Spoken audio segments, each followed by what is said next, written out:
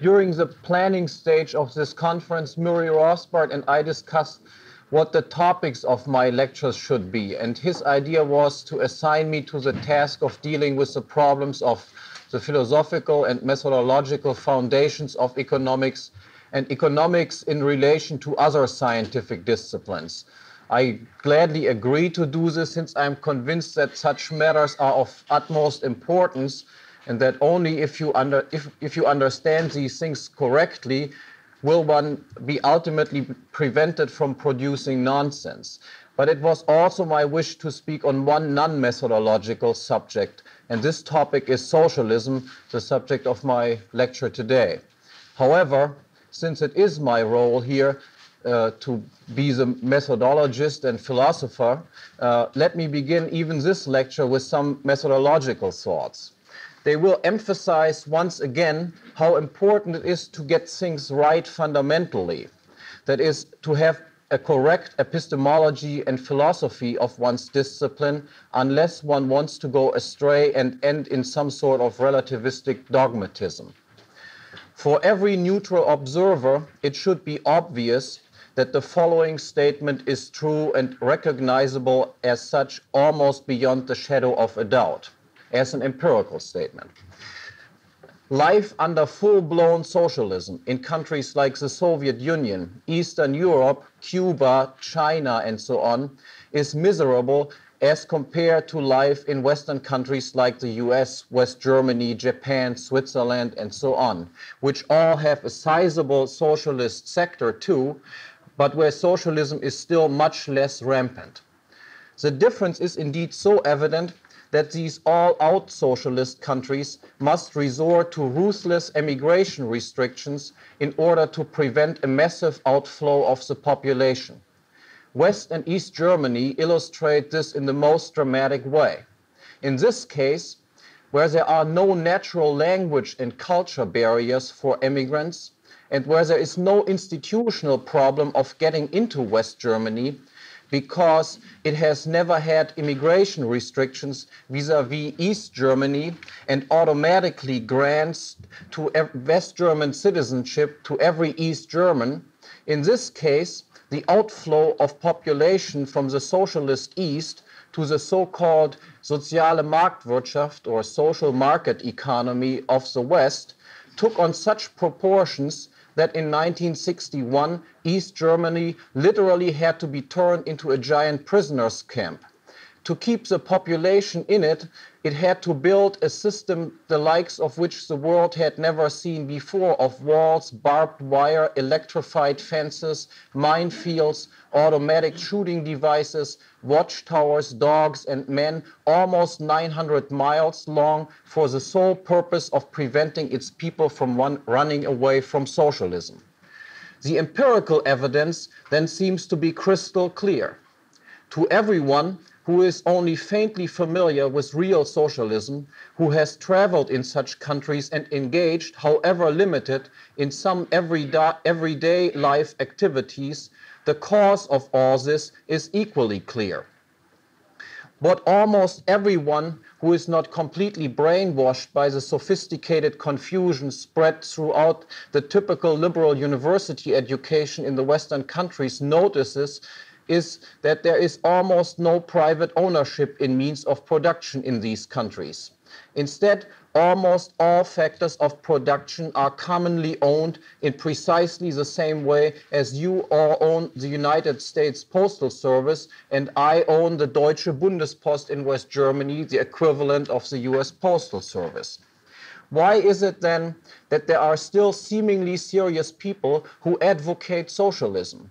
Why are there still scores of social scientists who still want to put more and more factors of production under social instead of private control? For one thing, of course, they might be simply evil, to use one of Murray's favorite terms. They might simply have nothing against misery, especially if it is only misery for others while they themselves are in charge of administering such misery and are well off while doing so. But I'm not so much interested in this group because a group which openly propagates lower standards of living in exchange for increasingly deprivatized social and economic life will hardly ever gain much popularity. Rather, I'm interested in that group of advocates for socialism, which advocates socialism because it is allegedly more value productive than capitalism, and who declare the contrary evidence that I have cited as being beside the point or as merely accidental. I guess I don't have to convince you that this is a more popular position among our socialist friends. One immediately senses that something is seriously wrong here. How can one deny that the Russian experience is decisive evidence against socialism? How can people get away with taking such an absurd stand? The answer, it seems to me, is that they have invented it to make use of a respectable sounding philosophy. And this philosophy is the philosophy of empiricism. Empiricism is what gives this absurd position the credibility that it still has. Thus, if one wants to attack socialism from an economic point of view, one must foremost attack empiricism because empiricism offers the intellectual means that make it possible to shield the idea of socialism as being a more efficient system of production from being refuted by the Russian experience once and for all. The Austrian critique of socialism is such a simultaneous attack on socialism and empiricism. It explains that the connection between socialism and lower living standards is a necessary one, why the Russian experience is not accidental, and why the empiricists' attempt to make it appear so is based on straightforward intellectual errors. How can empiricism deny the decisiveness of the Russian experience? Recall what I said about the fundamental assumption of empiricism. First, one cannot know anything about reality with certainty, a priori. And because of this, secondly, an experience can neither prove that there definitely exists a relation between two or more events, nor that a relation definitely does not exist. Assuming this as a starting point for the moment, it is quite easy to see how one can get around the conclusion that socialism is empirically refuted as a superior social system. Of course, an empiricist socialist would not deny the facts. He would not argue that there is indeed a lower standard of living in Russia and Eastern Europe than in the US and in Western Europe. But within the framework of the empiricist belief system, he could easily deny that based on such experiences, a principled case against socialism could be formulated. Regarding the seemingly falsifying experience with Russia, or any other experience that one might come up with, he could easily argue in the following way. Of course, the facts are deplorable, but their outcome has been produced only by some unfortunately neglected and uncontrolled circumstances, which will be taken care of in the future, and then the positive relationship between socialism and a higher standard of living will be revealed. Just wait. Even the seemingly striking evidence from the comparison between West and East Germany could thus be explained away. In arguing, for instance, that the higher standard of living in the West is not due to the fact that in the West significantly more means of production were and still are in private hands, but because of some other reason, because Marshall aid had come into West Germany while East Germany had to pay reparations to the Soviet Union, or by the fact that from the very beginning, East Germany encompassed Germany's less developed rural agricultural provinces and so never had the same starting point, or that in the eastern provinces, the tradition of serfdom had been discarded much later than in the western ones, and so the mentality of the people was indeed different in both East and West Germany, and so on and so on. Not even the most perfectly controlled experiment, and the German case is something like an experiment evidently, could ever change this situation, because it would never be possible to control all the variables that might conceivably have some influence on the variable to be explained. As a matter of fact, we cannot even know what all the variables are which make up this universe, as this question is permanently open to newly discovered experiences. Thus, the just characterized immunization strategy would work without exception and unfailingly. Moreover, according to the empiricist doctrine, causal links between events cannot be observed. All that can be observed is that certain types of events follow or do not follow each other in time. In other words, there is no way, according to empiricism, that one might categorically rule out certain events as being possible causes for something else. Even the seemingly most absurd things can, provided they have taken place earlier in time, be possible causes, and thus there is no number to the end of excuses, so to speak. No matter what the charges brought against socialism are, so long as they are based only on empirical evidence, the empiristically minded socialist could always argue that there is no way of knowing in advance what the results of certain policies will be without actually trying them out and letting experience speak for itself. And whatever the observable results then may be, the original socialist idea, the hardcore of one's research program, as a neo-Popperian philosopher Lakatos would have called it, can always be easily rescued by pointing out some heretofore neglected, more or less plausible variable whose non-control is hypothesized as being responsible for the negative result, with the newly revised hypothesis again needing to be tried out indefinitely. Experience only tells us that a particular socialist policy scheme did not reach the goal of producing more wealth, but it can never tell us if a slightly different one will produce any different results, or if it is impossible to reach the goal of improving the production of wealth by any socialist policy at all. One realizes by this example how dogmatic the empiricist philosophy actually is, in spite of its alleged openness and its appeal to experience. Empiricism is in fact an intellectual tool to completely immunize oneself against criticism and experience. To adopt it is, so to speak, the attempt to get away with murder.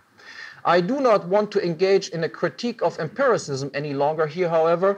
The little excursion into methodology was merely intended to indicate how important it is to formulate a principled case against socialism if you want to formulate a case against it at all.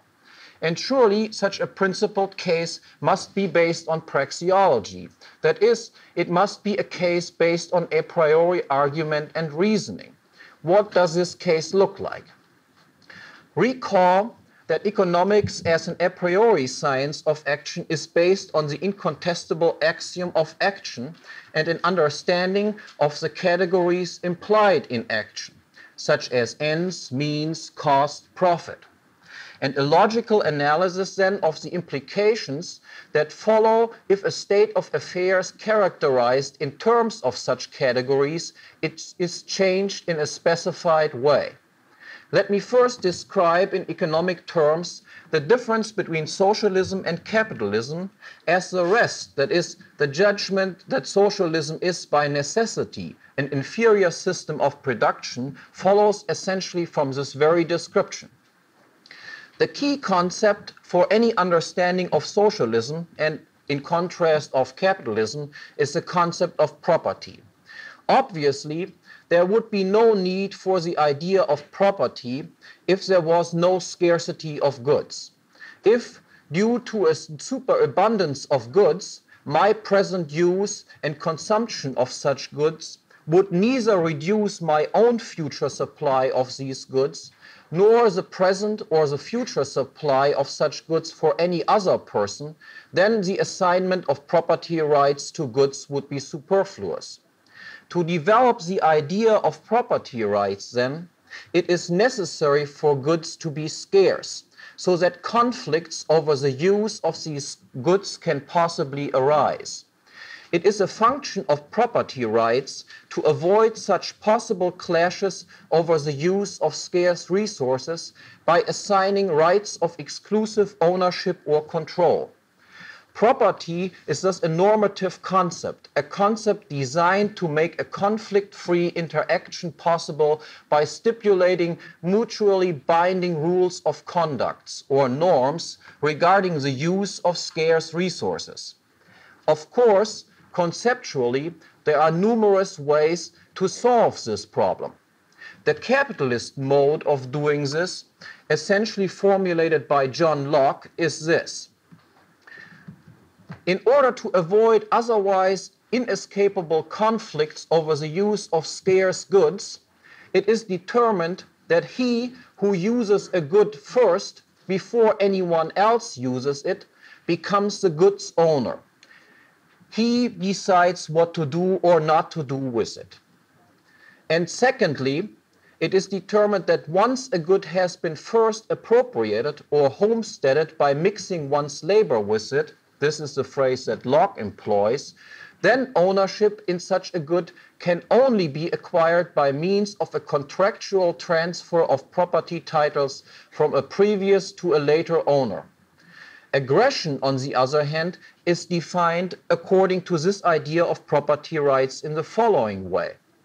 It is aggression if and only if a person uninvitedly changes the physical integrity of an appropriated good, that is, a homesteaded or a contractually acquired good, or if and only if a person restricts the range of uses to which the owner wishes to put such homesteaded or contractually acquired good.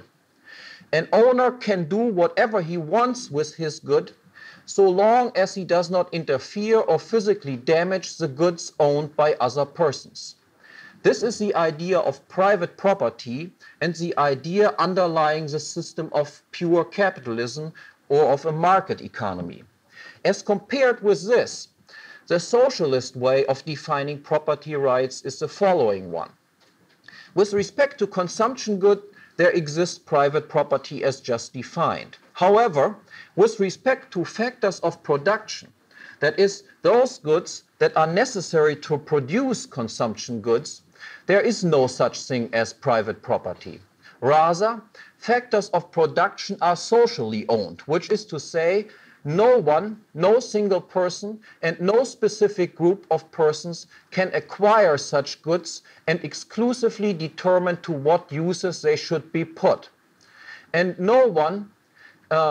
since no one owns these goods, then of course no one is allowed to sell them. Instead, they are owned collectively. Mankind, so to speak, is their owner, but no specific person or group of persons. The person actually using a factor of production first does not own it any more than a person coming along later. And a person contracting with a previous user of such good does not own it any more than a person who does not contractually agree with some previous owner or previous user. People are only allowed to use factors of production as caretakers or as trustees on behalf of the community of caretakers. And the use they make of such goods is at all times subject to the commands and decisions of this community of caretakers. Now, what does it imply to have such a caretaker economy? What in particular does it imply to change from a private property system to a system with socialized means of production or vice versa?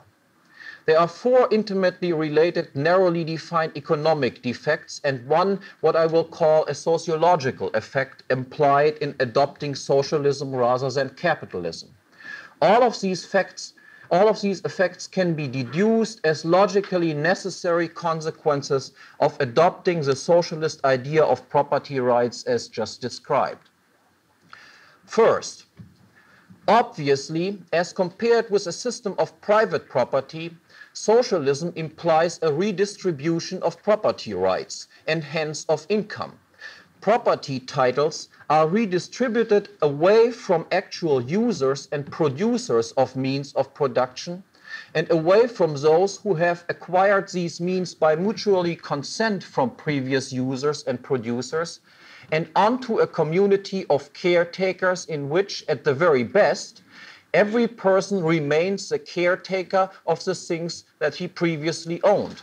But even in this case, each previous user-producer and each contractor would be hurt in terms of income, as he would no longer be able to sell the means of production, nor would he be able to privately appropriate the profit from using them, and hence, for him, the value of the means of production would fall.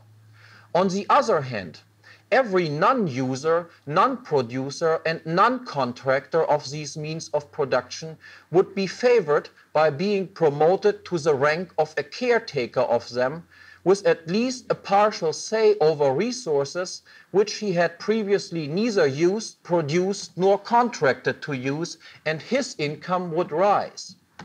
Moreover, there is a redistribution of income away from people who have foregone possible consumption and instead saved up funds in order to employ them productively, that is, for the production of future consumption goods, and who can no longer reap the fruits of such activity privately, and onto non-savers who, in adopting socialism, gain a say, however partial, over the savers' funds.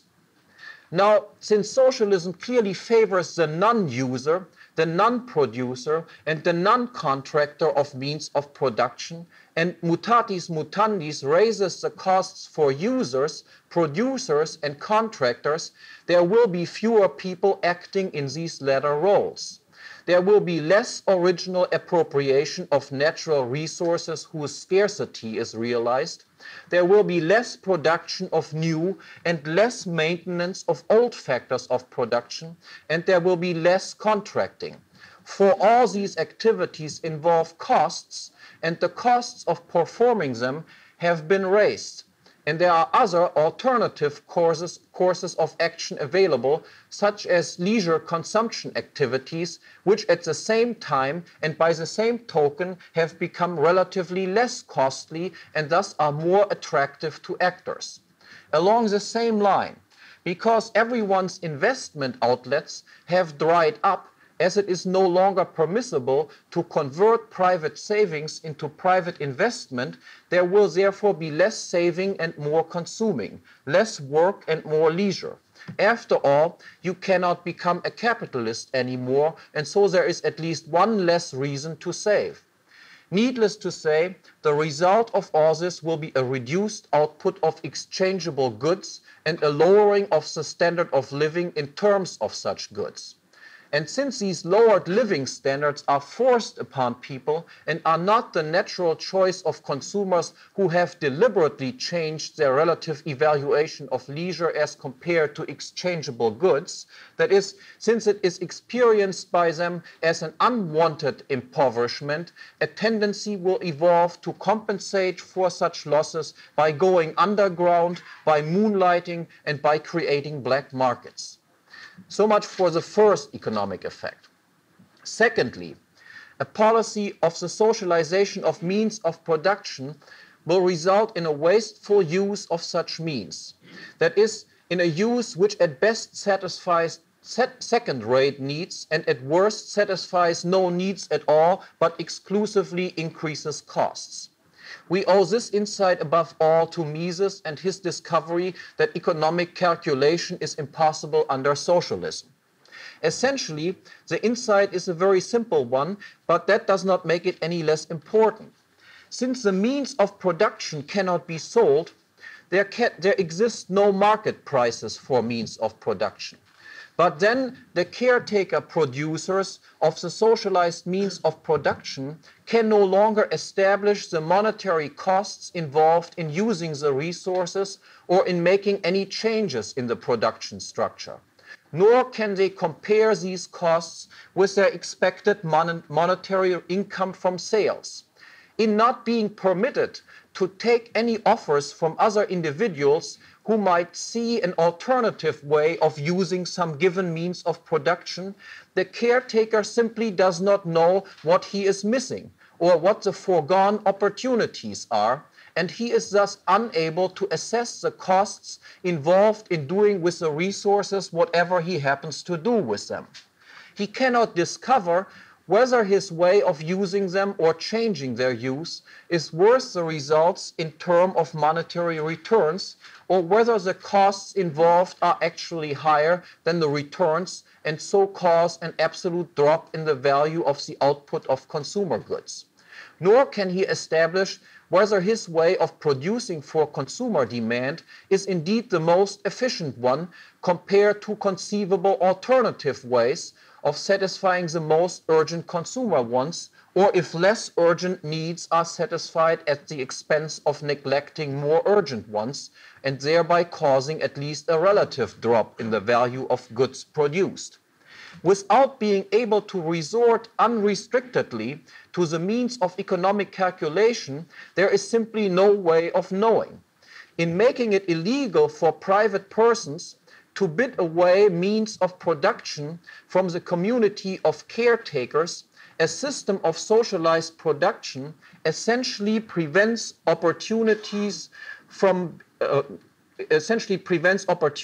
for improvement from being taken up to the full extent that they are perceived. And of course, the larger the consumer market one has to serve is, and the more the knowledge regarding preferences of different groups of consumers, regarding special circumstances of time and place, and regarding technological possibilities is dispersed among different individuals, the more likely it is that people would indeed perceive such opportunities for improvement. But by being restricted in taking them up, more misallocations of means of production with wastes and shortages as the two sides of the same coin must ensue. And it is hardly needed to point out that this too, of course, contributes to impoverishment. The third effect, socializing means of production causes an overutilization of such factors. It causes them to fall into disrepair and to become vandalized.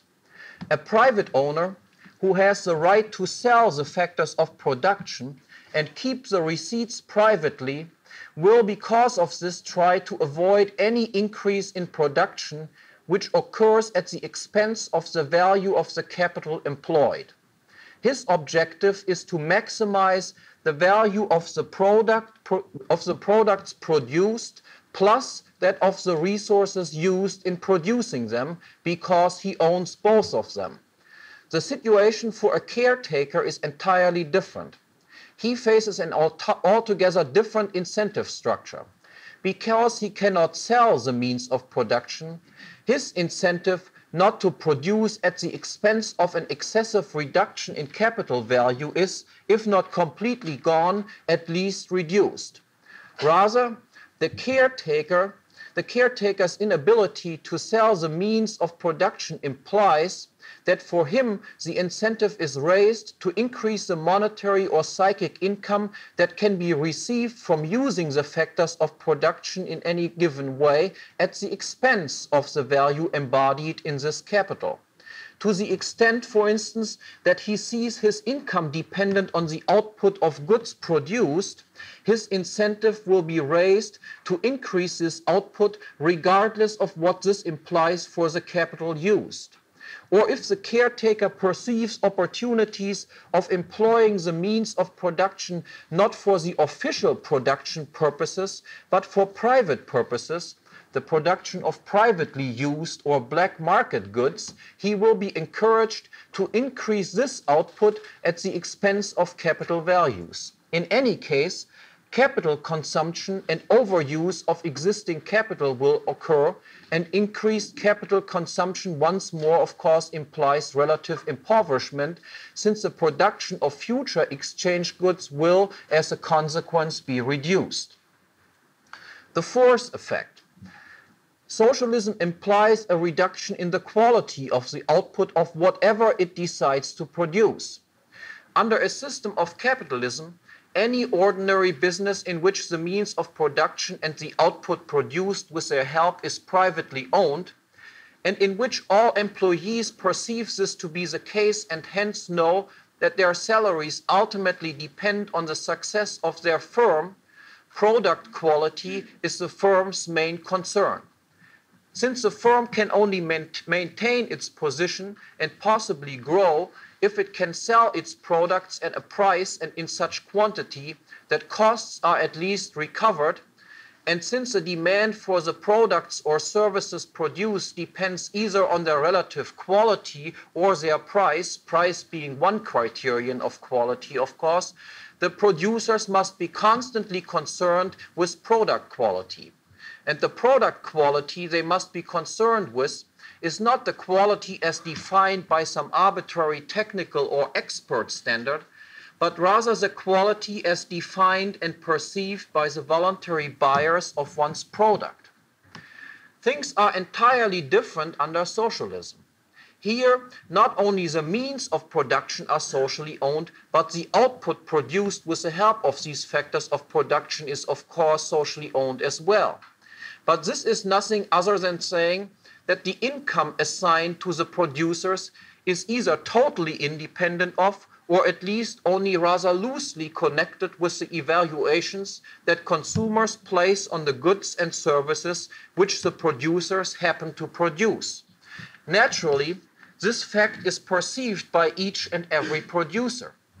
Yet why then undertake special efforts to improve product quality and give as much consideration to the consumers as the producer under capitalism is forced to do? Instead, producers under socialism will, because of the very institutional setting in which they operate, tend to devote relatively less time and effort to producing according to the demands of consumers, and more effort and time will go into doing what they, the producers, but not necessarily what the consumers happen to like. Socialism, in a word, is a system that incites everyone to be lazy. Finally, socialism has an effect on the character structure of the society, the importance of which can hardly be exaggerated. I mentioned earlier that this effect might be more appropriately called a sociological rather than a narrow economic effect, but in spite of this terminological classification, it has, as we will see, dramatic economic implications as well. Socialism leads to a politicization of society, and hardly anything can be worse for the production of wealth than a politicized society. Let me explain this. Socialism, at least its Marxist version, with which I am concerned here, is motivated by egalitarianism. Once you allow private property in means of production, you allow differences. If I own resource A, then you do not own it, and hence our relations regarding this resource are different. By abolishing private property, everyone's position vis-à-vis means of production is equalized with one stroke, or so it seems at least. Everyone becomes a co-owner of everything, reflecting everyone's equal standing as a human being. So much for the socialist ideology. Now, what about the truth of this claim? Obviously, declaring everyone a co-owner of everything only nominally solves the problem of differences in ownership. It does not solve the real underlying problem, the problem of differences in the power to control what is to be done with what. In an economy based on private ownership, the owner determines what should be done with the means of production. In a socialized economy, this can of course no longer happen, as there is no longer any such owner. Nonetheless, the problem of determining what should be done with the means of production still exists and must be solved somehow, provided there is no miraculous harmony of interest and opinions among all people, in which case no problem whatsoever would exist anyway. But rather there is some degree of disagreement. Only one view as to what should be done can prevail in the end, and others must mutatis mutandis be excluded. But then again, there must by necessity be inequalities between people. Someone's or some group's opinion must win over that of others. The difference between a private property economy and a socialist one is only how it is determined whose will prevails in cases of disagreement. Under capitalism, this is resolved by original appropriation and contract. That is, he who has acquired things first or who acquired them contractually from a previous owner determines. Under socialism, too, differences between controllers and non-controllers necessarily exist. Only in the case of socialism, the position of those whose opinion wins or loses is not determined by previous user ownership and the existence of contractual, mutually agreeable exchange, but rather by superimposing one person's will upon that of another disagreeing one. That is, by political instead of economic means. Now, evidently, a person's position in the production structure has an immediate effect on his income, be it in terms of exchangeable goods, psychic income, status, or anything else. Accordingly, as people under socialism want to improve their income and want to move into more highly evaluated positions in the hierarchy of caretakers or increase their payments for their presently occupied position, they increasingly have to use their political talents. Depending on the intensity of the desire for higher incomes, people will have to spend less time and effort developing their productive skills and more time and effort improving their political talents. In other words, on the one hand, people will have to increasingly shift out of the role of user, producers, and contractors, and as time goes on, their personalities will be changed. A former ability to perceive and anticipate situations of scarcity, to take up productive opportunities, to be aware of technological possibilities, to anticipate changes in demand, to develop marketing strategies and to detect chances for mutually advantageous exchanges. In short, the ability to initiate, to work, and to respond to other people's needs will, if it is not completely extinguished, be diminished. And along the same line, in response to the very same shift in the incentive structure affected by socialization, people will, on the other hand, increasingly shift into the role of non-users, non-producers, and non-contractors and place increasing importance on the peculiar skills of a politician. They will make more and more attempts to develop personalities which can successfully manage to assemble public support for their own position and opinion through means of persuasion, demagoguery, and intrigue, through promises, bribes, and threats. And since different people have different degrees of productive and political skills and talents, different people will rise to the top under socialism than would under capitalism, so that one finds increasing numbers of positional changes everywhere in the hierarchy of caretakers. All the way to the top, you will increasingly find people who are incompetent to do the jobs they are supposed to do. It is no hindrance in a caretaker politician's career for him to be dumb, indolent, inefficient, and uncaring, so long as he commands superior political skills, and accordingly, people like this will be found taking care of means of production everywhere. It is hardly worth mentioning that this too contributes to the economic impoverishment of society.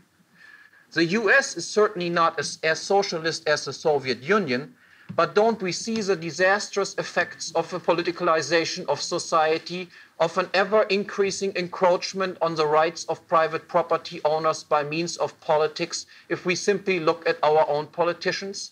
They give us a pretty good taste of what you can expect to be an all-pervasive feature of life in the East Bloc. And of course, apart from this point, the other impoverishment effects caused by socialism can be observed if only on a smaller scale, in the US or West Germany as well.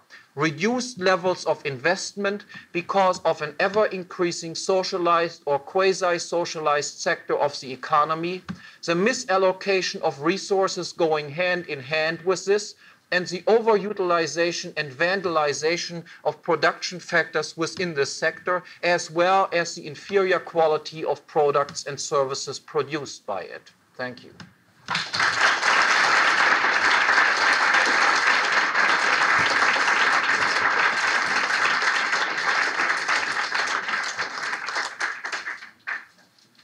you comment on some of the attempts to answer Austrian criticisms of socialism? Like I know there was, I believe it was Bakunin attempted to answer von Bauwerk's criticism of the exploitation theory. Bukharin. I'm not perfectly familiar with Bukharin's position, but of course that would amount to the task of defending the labor theory of value, I assume. If you want to refute the Böhm-Bawerkian criticism of Marx, you could only do that if you could somehow defend the labor theory of value. Now, the labor theory of value, as far as I see, is hardly taken seriously by anyone anymore.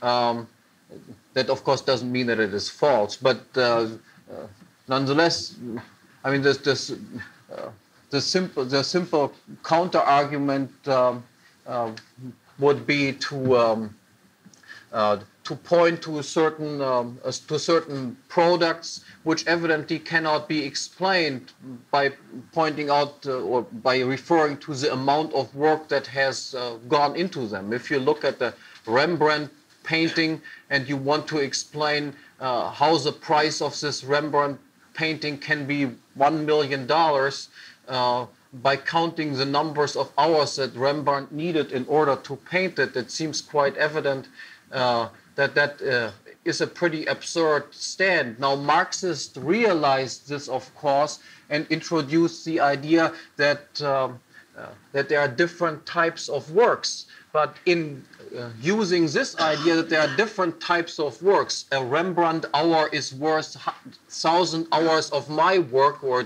whatever it is, then you have to, of course, explain the fact, why is it worth 10,000 times of the value of my work?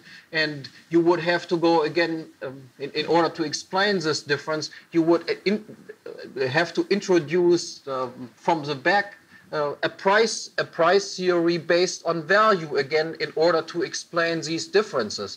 And indeed, this has been done by Marx himself. In the third volume of the Capital, it has been noticed by almost everyone who read that carefully that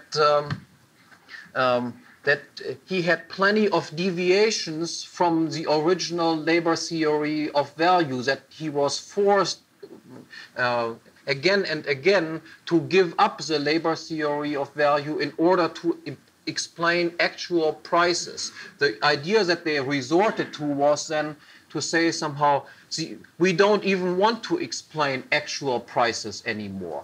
We are only interested in explaining some sort of long-run thing that is happening around which the actual prices fluctuate. But as far as I can see, even in Marx's own writings, the refutation of the labor theory of value is already contained. Murray? I'd like to add something to that. Bukharin went to von Bauwerk's seminar and studied for a year there at least in order to learn enough about Austrian economics to refute it.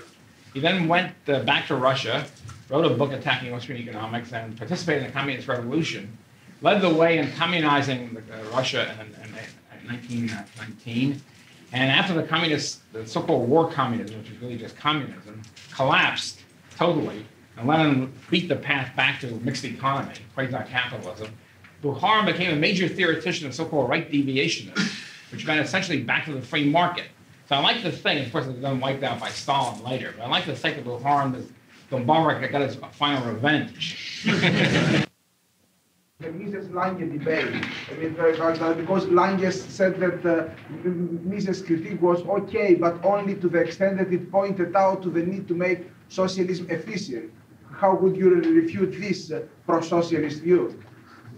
I think Mises pointed out that his recommendation amounted to saying that you can, of course, play capitalism. You can pretend that there is private property, but there is no real private property, and only if you have real private property and not just private property, so to speak, as play money, then the results of then you can match indeed the economic performance of capitalism. Yeah. You spoke of needing to defeat empiricism to defeat socialism, if I understood you correctly, because this hanging on of socialism depends on this inability to falsify socialism as a working theory. Can you not work that the other way, that in socialism's attempt to defeat capitalism, the reason against it, it's proved itself a failure and so forth? Capitalism also non-falsifiable by the empiricist, so neither can reason the other out. And a follow-up, if you will, on that. Let me come back. Go ahead with that one, and then let's come back on one. There are two points would have to be made here. For one thing, of course, we have to realize that what Marxists criticize as the results of capitalism is normally the results of statism. It is not. We don't most of the things that Marxists have in mind when they criticize capitalism, unemployment, for instance, is not the result of the working of a free capitalist economy, but is the result of minimum wage legislations and things like that. So they actually attack the wrong guy, so to speak. Now, with respect to the other argument, couldn't they try to refute some sort of a priori reasoning pointing out that capitalism is more efficient? There I can simply ask them to come forward with anything. I have not seen anything to this effect by any Marxist who could ever make a point like that. No, I think I'm saying that you say that the capitalists can never disprove socialism because they keep appealing to empiricism. There's no way to ultimately falsify it. That can be turned around so that the socialists can never argue against capitalism because there's no experiment that could disprove capitalism either. We're in a morass of indecidability. Yeah, I mean, you could argue that way if, as an empiricist, you could argue this way against a socialist who would attack capitalism. You could defend capitalism by pointing out if we improve that this way, then of course maybe capitalism works better. But that only indicates again that we are in a completely relativistic morass. If we ever adopt these rules of discussing one side against the other side, each side can defend everything all the way. And there is never, ever any decisive argument that would prove either side right or wrong. So in any case, you would be forced somehow to develop arguments that are based on a different sort of reasoning than the typical reasoning allowed by empiricists. Let me grant at that stage, could we, instead of being able to simply prove that this is falsifiable theory, could we, our problem is making a decision between the two. Could we decide on the basis of probable results given the historical experience of the experiments? You know, maybe there were some minor adjustments to be made, but on the basis or the cost basis probability sort of approach, that if we have to bet on which is right, from our experience so far, we'd be better off betting on. Now that assumes that you can apply probability theory in the social sciences, and that is highly doubtful because the probability theory assumes that you deal with homogeneous units, and with respect to human actions, you cannot presuppose that we deal with homogeneous units. People evidently can learn, and I'm different tomorrow than I will be today. You cannot count on the fact that I will act on the same physical laws, the behavioral laws tomorrow as I do today. So if you cannot presuppose homogeneous units, the probability theory simply cannot be employed. So I think reasonings like that would be out of the question. I just wanted to add on that point on standard empiricist view of probability. I say on the standard empiricist views of probability theory, since there aren't any necessary connections between one event and another, the a priori probability of any theory is either zero or pretty close to zero, so it would be impossible to proceed in that way. Chuck? I think that anybody would have to agree with you that the track record of the Soviet Union and the Eastern countries is quite clear. Poor performance, low standard of living. To that we could add the British case, which accounts for some of the popularity of Mrs. Thatcher. But one exception that is always thrown up in my face when I get into discussions based upon the track record is the Scandinavian experience, in particular Sweden. That's always identified as a country where a tame socialism seems to work. Could you comment on that one, please? I mean, I'm not an expert on the Swedish situation. Now, one thing I noticed is that people normally overestimate the standard of living in countries like Sweden. Sweden had profited from various other factors that other Western European countries who in the meantime have probably surpassed Sweden with respect to its standard of living. That according to my estimation, the West German standard of living is probably higher than the Swedish standard of living by now. That it took some while for the West German economy, for instance, to surpass Sweden was due to the fact that West Germany, after the destruction of the war, had to start from a much lower level than the Swedes, who stayed neutral in the war and actually made a lot of money on dealing very extensively with the Nazis and providing them with steel and so on. So part of the socialist wealth of the Swedish economy is due to the fact that they were pretty close collaborators of National Socialism. Oh, I like that one. Oven companies got rich. Just one comment on yours, Chuck, is yes, they are the model for socialism in that area, but they also have one of the highest suicide rates in the world. Another point is Sweden is a small country and rests mostly on foreign trade. You know, it's not really socialism in the sense of a large socialist area. So if you're a small country, depending on foreign trade, a lot of your prosperity is due to foreign trade forces, exports. Is there also not an age factor in their demographics? They don't breed much. I mean, So they end up with an older. I mean, for example, I'm not familiar with the breeding policy. They're mating, but they're not breeding. the MRA in Kuwait is probably the highest standard of living in the world per capita. And you know, very few people, and they have only oil, and the emir and his relatives have most of the money. I mean, but looking at statistics, typical kind of statistics, they have the highest standard of living per capita. I might add to that. Now, if you look for other small countries who are clearly more capitalist than Sweden, Switzerland's standard of living is clearly higher than that of Sweden, and Switzerland is one of the relatively most capitalist countries, I guess.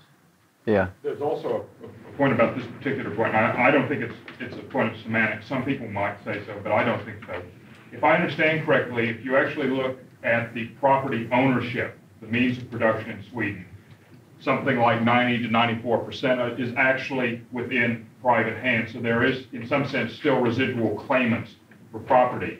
And I think colleagues of mine use the term welfare state to describe Sweden as opposed to socialist state, because it is not really a socialist state in the classic sense of the the term. Now, whether that's an important difference depends. Let me just. The point is that 90% of the income, though, is confiscated by the state, with the average tax rate being in excess of 80%. So the private property rights, if you can't enjoy the returns of this private property, I'm not sure how relevant this is.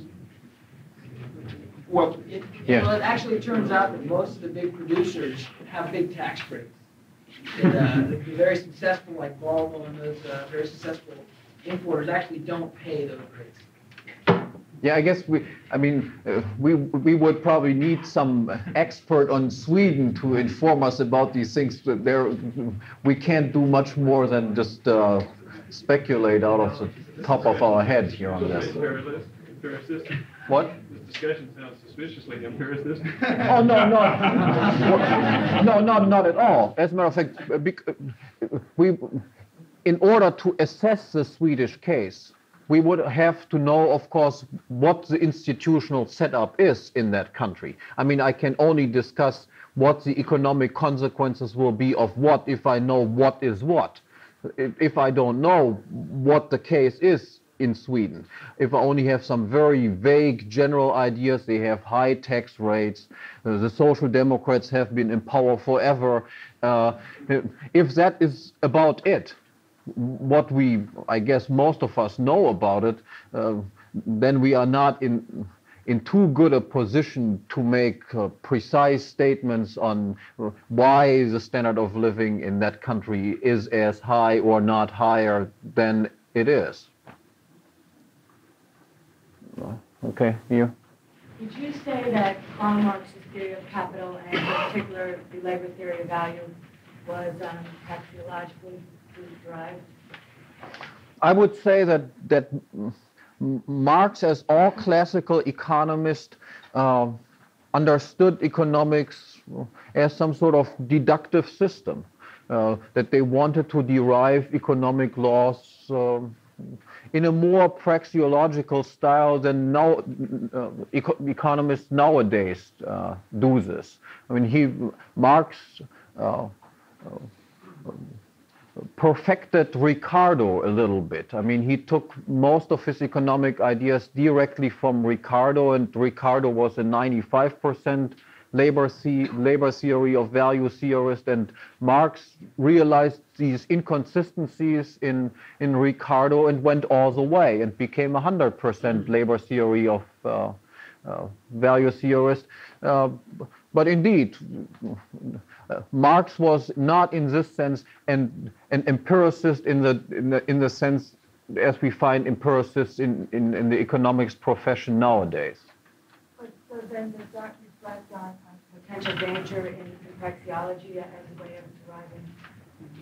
No, if you just, I mean, that would be as. You didn't start with the correct axiom. Yeah. I mean, he just made simple mistakes. I mean, well,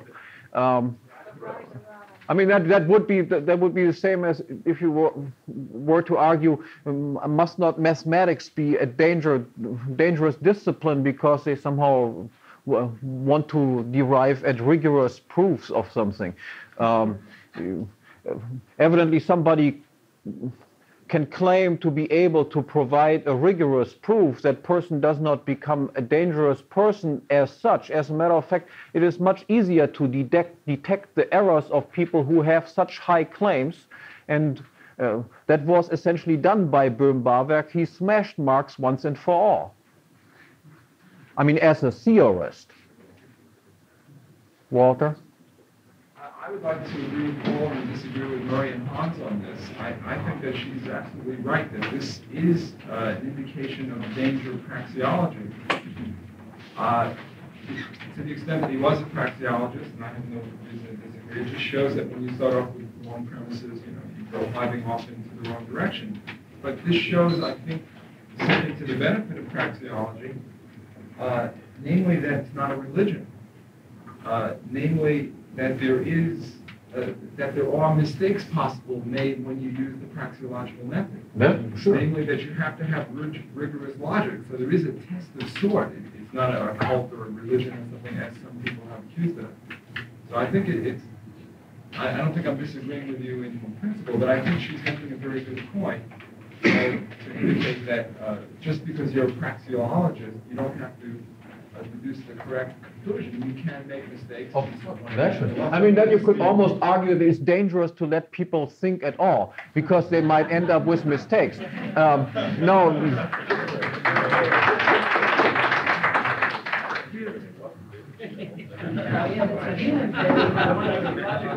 I wanted to make another point also on a different subject. We haven't discussed the question of voluntary socialism. Everything that you've said I agree with entirely as applied to coercive socialism, where we cannot have any demonstrated preference or revealed preference as to what's going on is what is according to what the consumer wants. However, there are institutions such as the Hutterite community, the Swiss Family Robinson,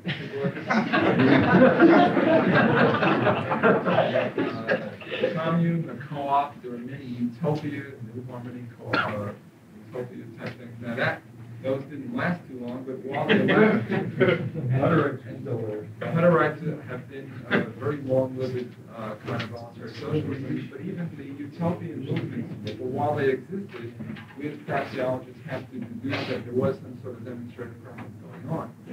Now, the point I would offer is that your analysis does not apply to these voluntary groups, because there is some sort of demonstrated preference. People can't pick up and leave. Now, you might say that it's really some sort of disguised private property.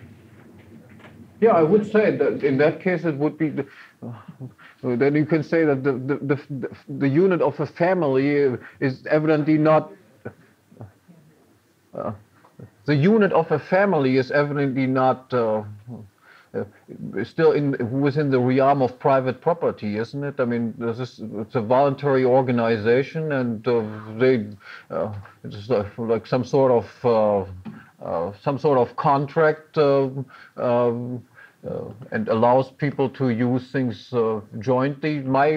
I don't claim that my analysis applies to your cited cases of voluntary socialism. As a matter of fact, then couldn't you also argue that a stock company is voluntary socialism if you pool your assets with other people?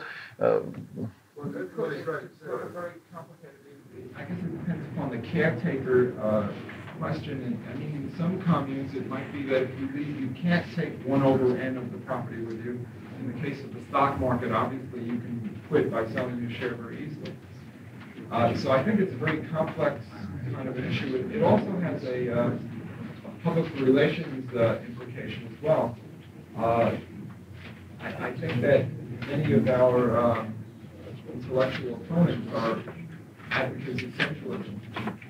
And if we make no distinction between the voluntariness of the socialism, just sort of put socialism in one category, then we remove ourselves from an ability to communicate with them more effectively. Oh, I'm willing to make that distinction. No, sure. I'm not saying that this is reference here. I'm just making it as a general point that there is a danger of calling it socialism.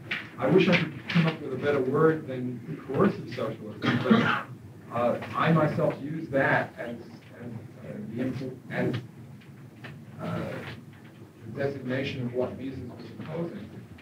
But you see, like, the socialism I dealt with is that which was defined as socialism by all major socialist theoreticians, and it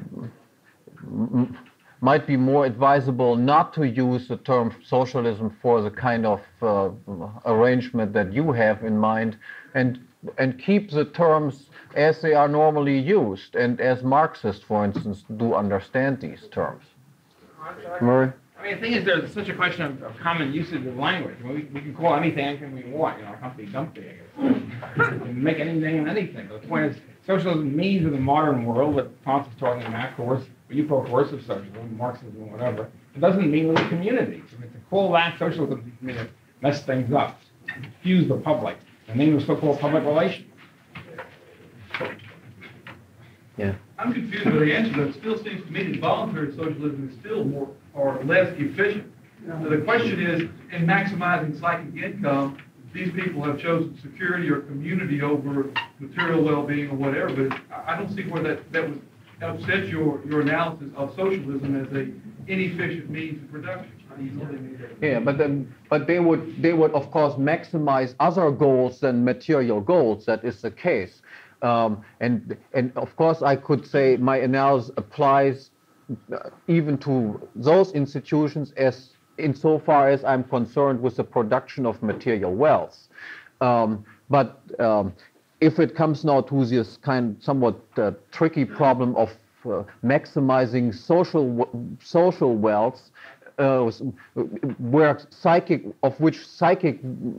wealth is a part, then of course I could not make an economic argument against that type of institution, because they simply weigh non-material, non-exchangeable goods less highly as compared with the social benefits that they get from their communal living. Yeah. Yeah, I like to extend Walter's argument for voluntary socialism a little further and its implications on the Austrian calculation debate, and that it's clear that displayed preference does occur in voluntary socialism. So calculation then can be a part of socialism. The difference is calculation doesn't occur in coerced socialism. So what is it? It's not the socialism that poses the problem. What it is the distinction between coercion and voluntarism. And what I'm wondering, Hans, is can we, as praxeologists, develop some method where we can place voluntarism on an upper hand, other than using ethics? Can we, through praxeological means, place voluntarism as the obvious goal? Oh, no. As praxeologists, we cannot defend any kind of goal. As praxeologists, we are exclusively concerned with what are the means appropriate for achieving a given end.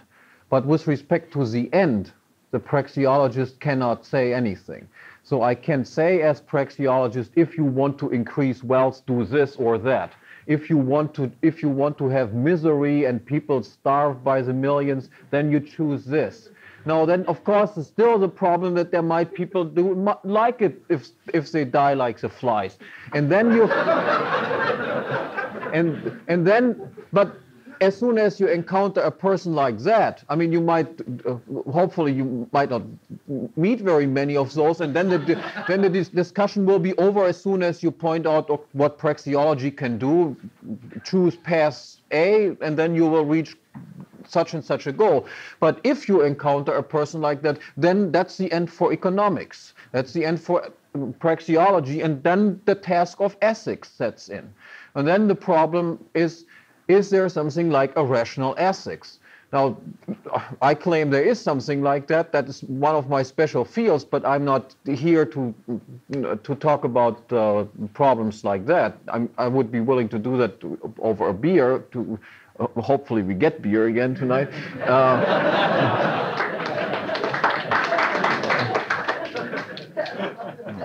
We will. Yeah.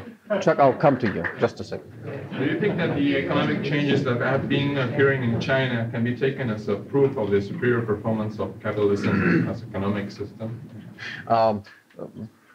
Again, the problem is what you consider a proof. I mean, I would say they clearly illustrate that capitalism is more efficient but keeping in mind that an empiricist could always deny everything. But there are proofs of this sort, of course, all over the world. I mean, the Russians had to give up their war communism and introduce the new economic policy in 23, I think it was, because people were simply starving to death. And in order to prevent that, they had to reintroduce elements of a market economy.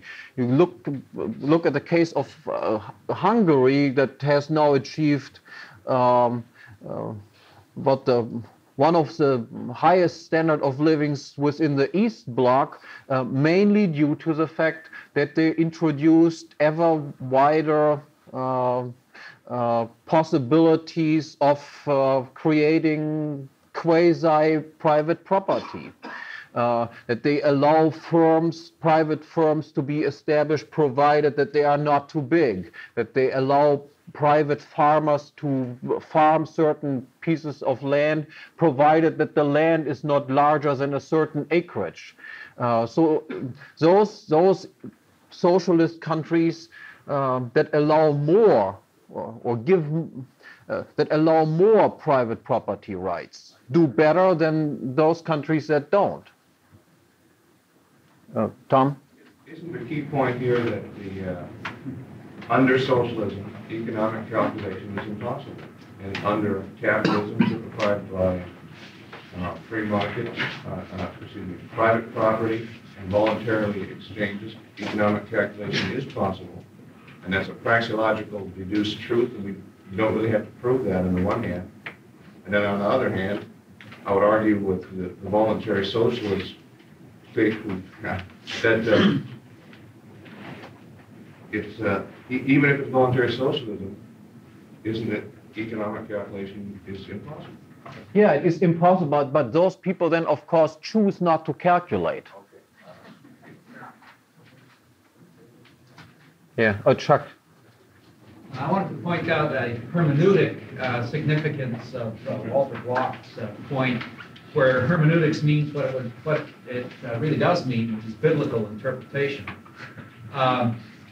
In the debate about social policy in the church, a debate in which I delight in participating, it is frequently alleged that the story in the Acts of the Apostles about the early Christian community having everything in common is a biblical justification for socialism, but it is precisely Walter's point that gives the lie to that contention, because the primitive Christian community was a voluntary socialist community, and that certainly is consistent with the whole Christian message, spirit of the New Testament, the significance of individual choice and the unethical nature of coercion in any form.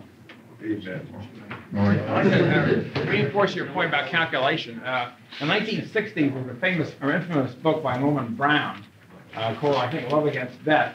And in there, which is a psychobabble book of the highest nature or lowest nature. Anyway, in there, in the midst of all the psychobabble, he refers to Mises' argument against socialist calculation. And he says Mises was right. And the terrible place where socialism went wrong in the 20th century, they try to counter Mises by calculating. And socialism, the glory of socialism, he says, never to calculate, never to worry, not to worry about economics, to abandon it. And everybody, of course, will starve their community.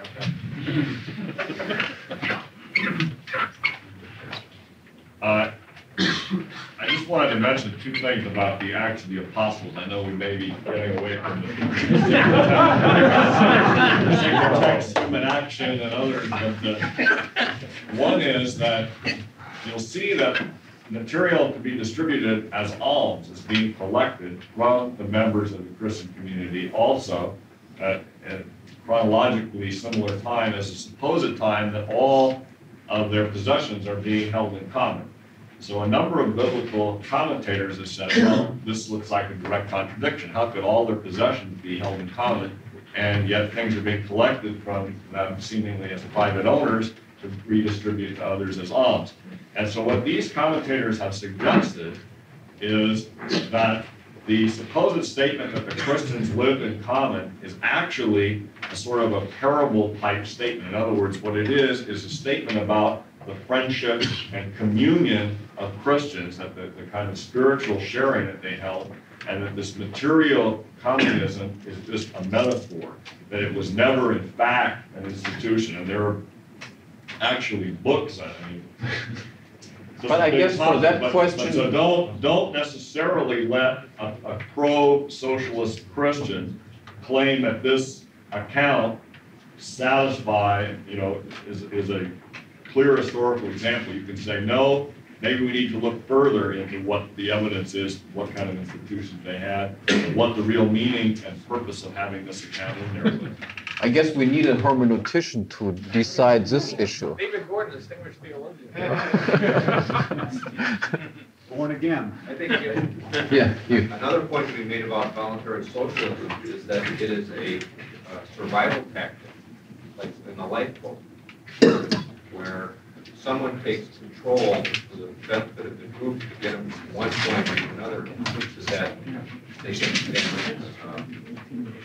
go back to individuals' freedom to choose as they will. And the early Christian community was an example of a group that was being persecuted. And if they did share in common, it might have only been for a short period of time, but it's not the ideal way to live. Yeah. I have to be... I'm sorry I can't just call all on you at the same time. I just have to make some choices here.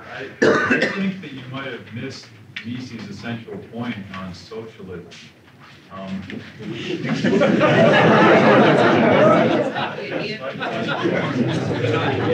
I mean, it might well be. In his article called Economic Calculation in Socialist Commonwealth, remember that? He defines socialism as the complete absence of market institutions, no money, no prices, no property.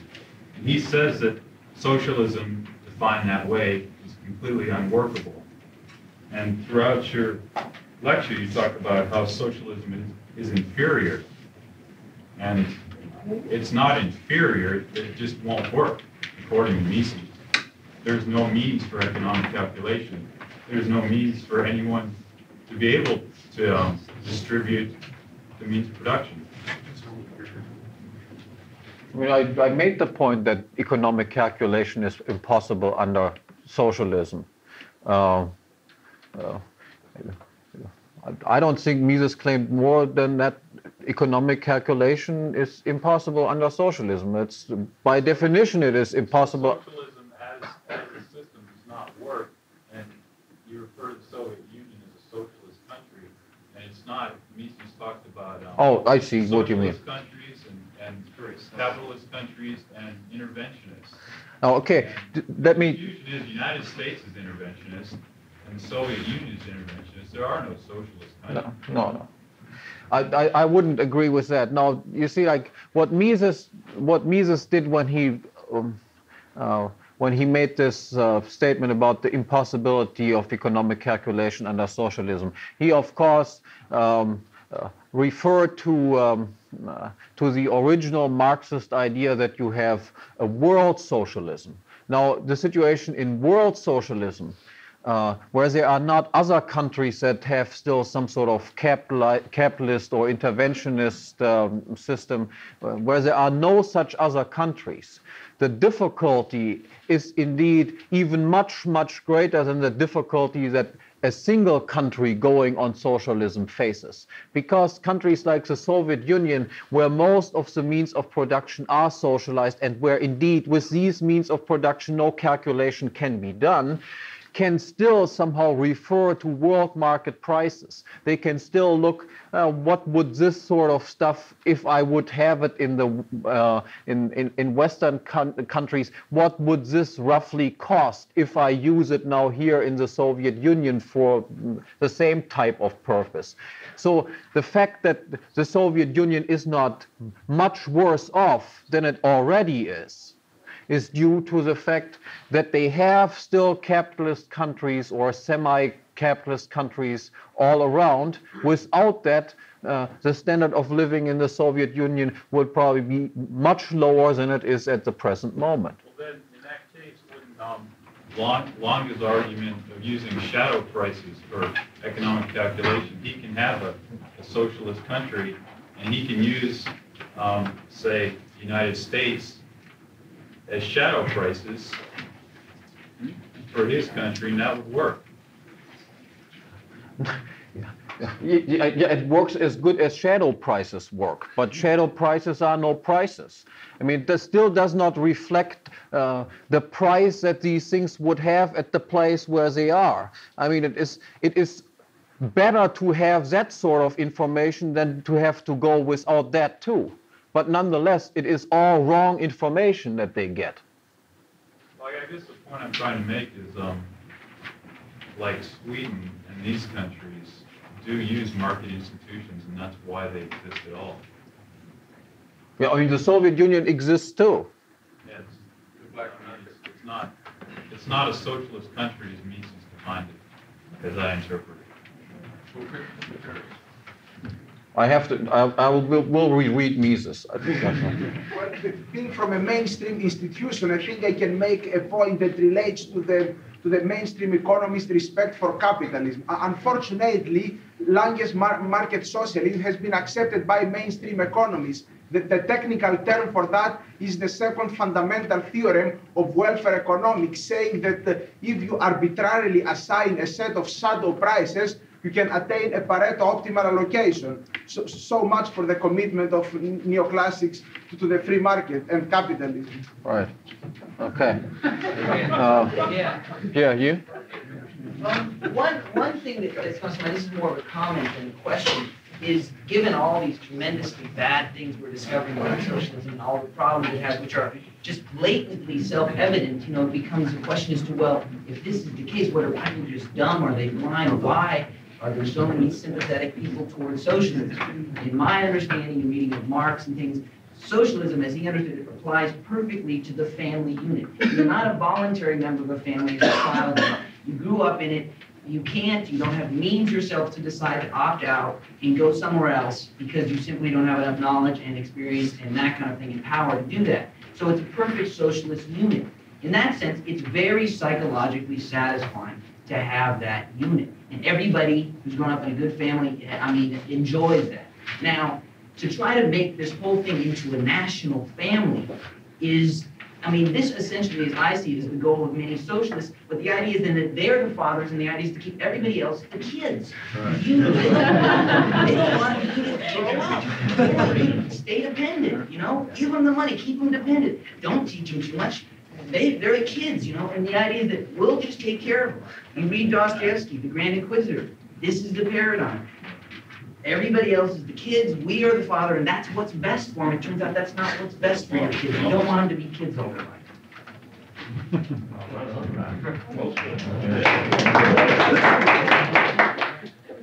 points. One, there seems to be, I picked up an important element in your presentation. Perhaps it's some subservient to the price mechanism of calculation, but I'm not sure. And that is the separation of ownership and control. I'd like you to comment on that. Item 2, would you please comment on the statement, I guess with regard to the Austrian theory of the business cycle, that coercive socialism is political malinvestment based on ideological inflation.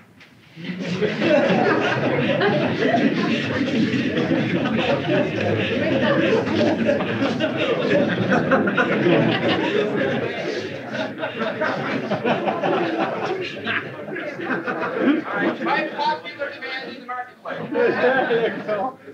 Coercive socialism is political malinvestment based on ideological inflation. What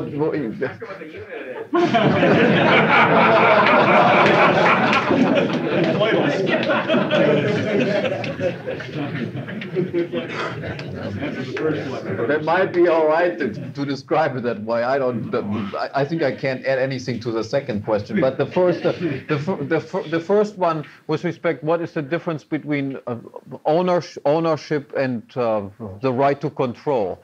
Now, if you assume there are scarce goods and people don't by accident agree on what to do or not to do with these scarce goods, if God would have made us in that way that we always happen to agree with respect to everything, evidently we wouldn't sit here and discuss how we should do things or do them differently, because we were all automatically coordinated. Now, as soon as there are conflicts, we have to decide somehow who is the one who says we do this with that resource, and who automatically then cannot say it. There are the two solutions that capitalism on the one hand and socialism on the other hand chooses is capitalism uses economic means to decide this. It points out that person, in case of a conflict, is the one who decides it, who has acquired a thing before somebody else came along, or who has acquired it contractually from a previous owner. He decides, and the other ones like it or not, but that's how it is run. Socialism has to decide that, of course, too. There's no way that you can get around this problem. It must be decided in any case. Now, if you don't use this mechanism of homesteading and then contractual transfer of property titles, how else can you do it? You can only do it by just, in case of a disagreement, by one person winning out over the other. Now, how can he win out? He can only win out either by being physically stronger, hitting him on the head, or by establishing some sort of voting rights, majority rule, or basing it on the fact that somebody has a nicer face than somebody else, or whatever it is. But all of these methods, in any case not contractual methods, are called political means. And socialism, the various socialist countries differ in various respects, how they organize the mechanisms through which to find out who is the one who decides. But all of them have in common the fact that they use political means in order to find out who is that one who does it, and whose opinion will have to be ignored. Yeah, you. First, a point of clarification. You said that the group comes to the conclusion that Marxism is a praxeological economist, but there are at least 8 epistemological foundations for neo-Marxism today. So that's not a question that's been clearly defined by the Marxist discipline. The second point, the point that interested me the most about your discussion was the sociological effects. And it seems to me the most important thing that the sociological effects of Marxism have is on time preferences and the effects it does when it turns man from economic man to political man, and the effect that it's grab today and forget about tomorrow. I really didn't get a lot of that out of your discussion in the sociological part. Do you agree with that? Or? Yeah, definitely. I mean, just to give you some sort of indication how that works in real life. For a long time, of course, I mentioned this East German, West German example because it comes very close to some sort of social experimentation that you do. And in spite of the fact that the East Germans, of course, make all sorts of efforts not to let people go to the West because they want to have some people working for the party. You can, of course, go to the West as soon as you are beyond retirement age, because then they don't have to pay the pension or whatever it is that they have to pay. Then they're happy that they're gone. Nonetheless, you have small numbers of people who come from the East to the West, either because they escape or they are bought out or something like that. Now, the difficulties that these people have adapting to a different sort of life is quite tremendous. It happens quite frequently, as a matter of fact, that people return after a few years it's a small number of people, most of them of course stay, there's a small number of people that actually returns because they cannot deal with the situation where you have to make your own decisions, where you have to just stand on your own feet and are not constantly told by various people what to do and what not to do. In the United States, I hear you have the same sort of problem with Russian Jews coming to the States. Again, the overwhelming majority of these people stays, but because of the deformation of the character that takes place in societies like the East Bloc, some people simply are unable to make it in a more competitive environment where productive skills and not political skills are in demand, and return back to Russia because of that.